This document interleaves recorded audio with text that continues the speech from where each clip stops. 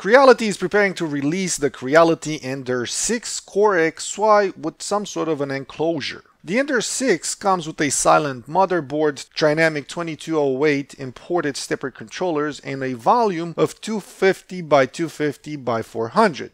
I think the volume is generous, but that is where it all ends. They are using the same hot end and nozzle, and they have been cutting corners with using pressure rollers on V-slot rails for the bed to move up and down the frame. That would not be a terrible idea. The only problem is that the vertical V-slot rails are at the back of the bed dolly. I did have some trouble keeping the proper pressure and tuning the proper pressure on the X-axis on my Cartesian Crealities, so maybe this bed dolly moving up and down on pressure rollers might not be the greatest idea.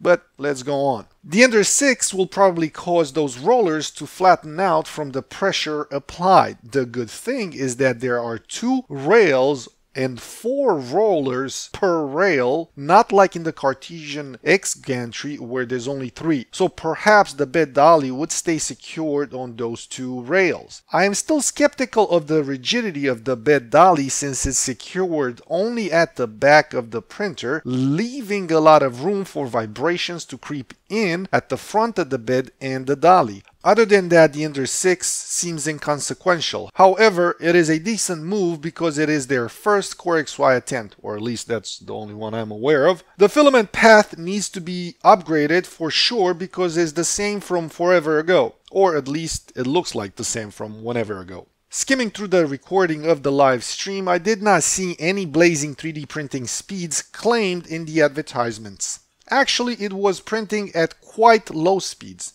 As we have gotten used to, soon after, they will release the Creality Ender 6 Pro with some minor improvements meant to alleviate the problems that are aware already, but why not have us pay for their R&D? Then release the improvements in another printer at a higher cost. But until then, I bid thee mon amis, farewell and adieu.